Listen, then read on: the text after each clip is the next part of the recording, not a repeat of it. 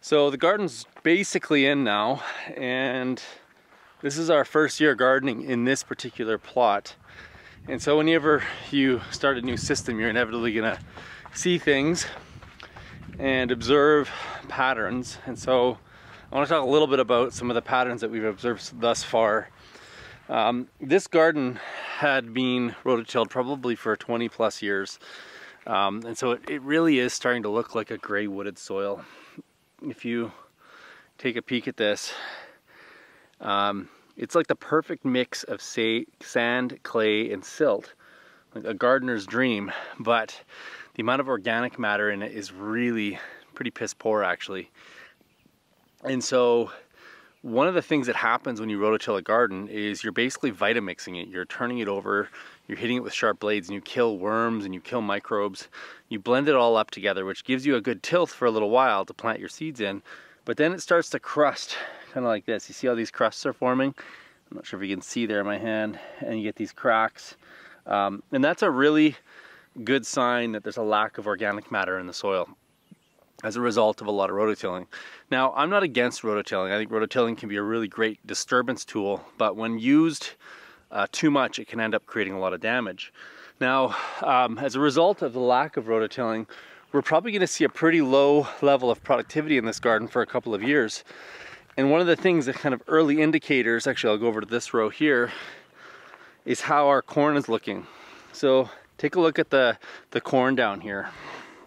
Now, corn is a pretty big nitrogen feeder, and when you see leaves like this that are really kind of more of a yellow than a green, it's a really strong indication that we have a nitrogen deficiency.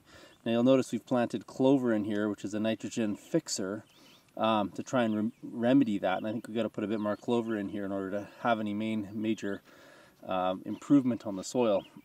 But this to me is telling me that we're lacking the microbes that make nitrogen plant available, and likely the way that nitrogen would have been made available in this garden in the past was through rototilling.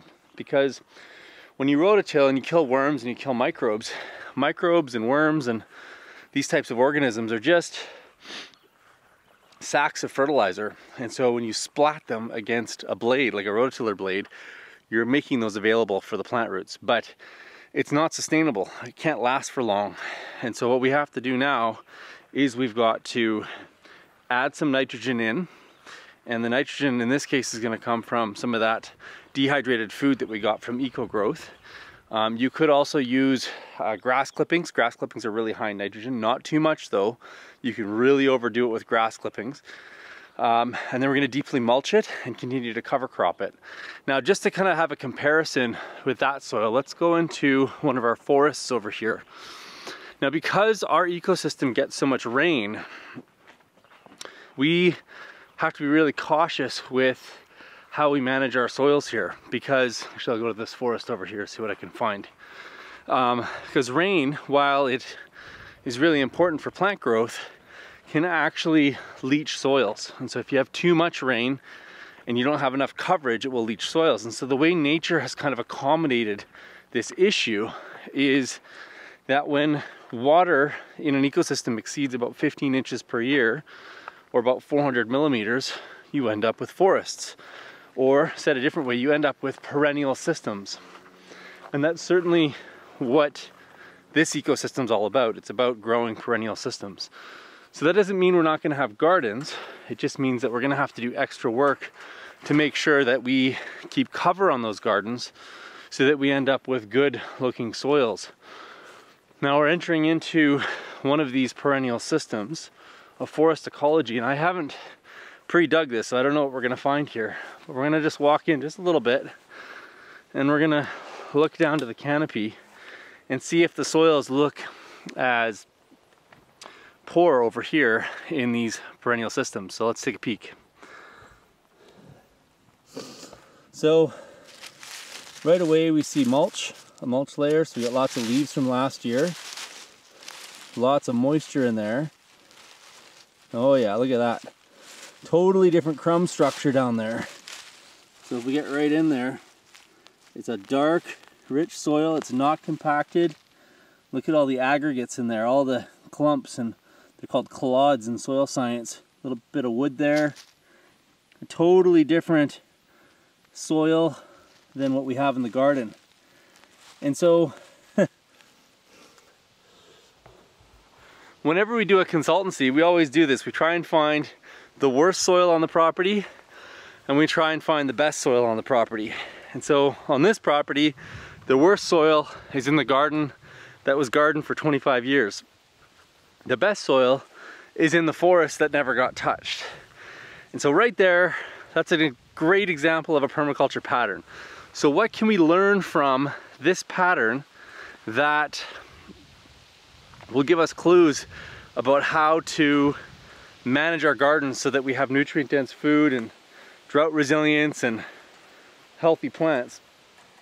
And so the message I take is we need diversity, we need soil coverage. Where possible, we need to grow perennial plants, so that's why we're going to do forest gardens. We probably want to grow annuals and biennials together, if that's possible, so we'll have to do some thinking about that. There's no tillage going on over there, or at least very minimal.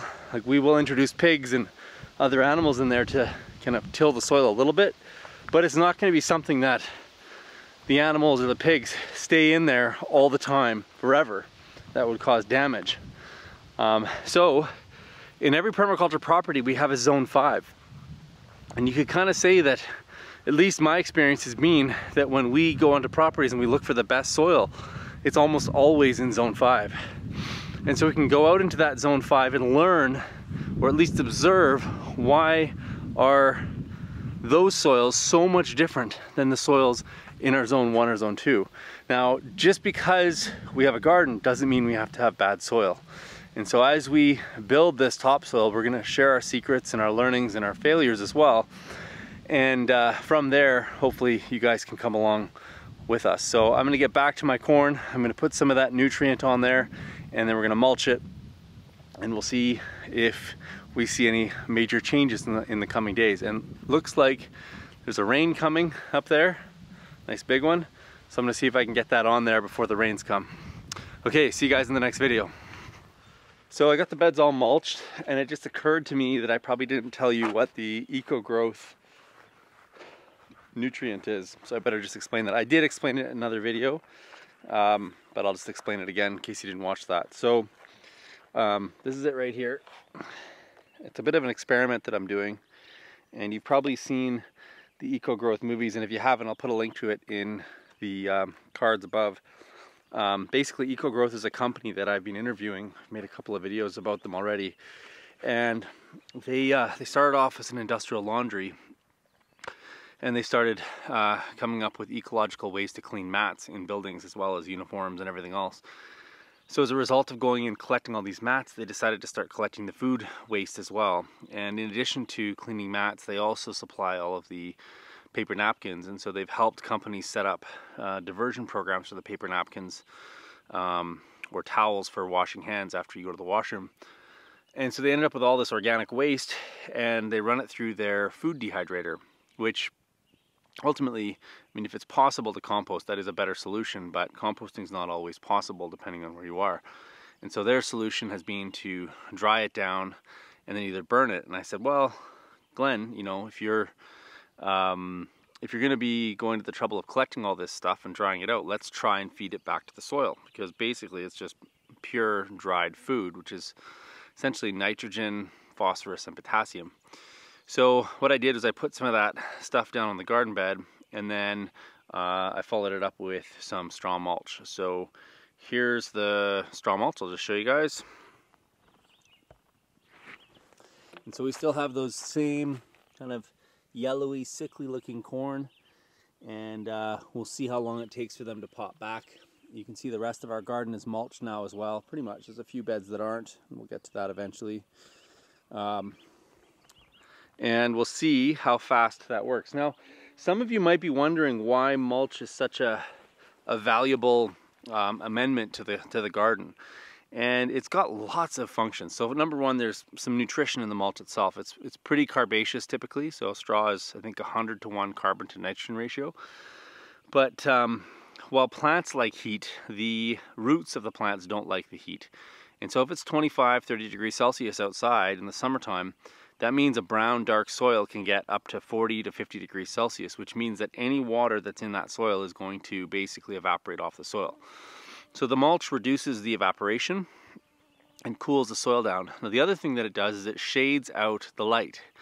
And it means that the soil itself doesn't have any of that intense UV radiation, which means that all the little bugs and microbes and worms can actually work under the mulch, where normally they would have to be under 1 or 2 inches of soil. And that means that they can start moving material up and down in the soil column, which is going to help improve the nutrition of the plants. It's going to work that soil. It's going to put worm poop up there. It's going to put bug poop up there. And really they are the hardest workers in the garden. And so we've got to create shelter for them. And if we don't, we do so at our own detriment, because we're basically having to replace the work that they get to do for basically for free.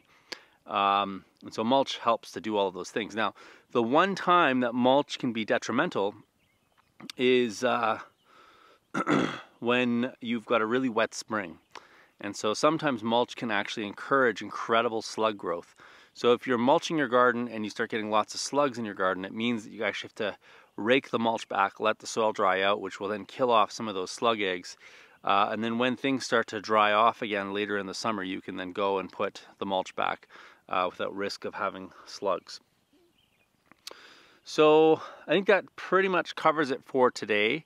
We'll be keeping you guys up to date with regards to that Ecogrowth material and how the mulch works on the beds, and if these corns recover or not. Yeah, if you have any questions, leave them in the show notes below. Sorry, leave them in the comment section below. And look forward to seeing you guys in the next video. Okay, talk soon.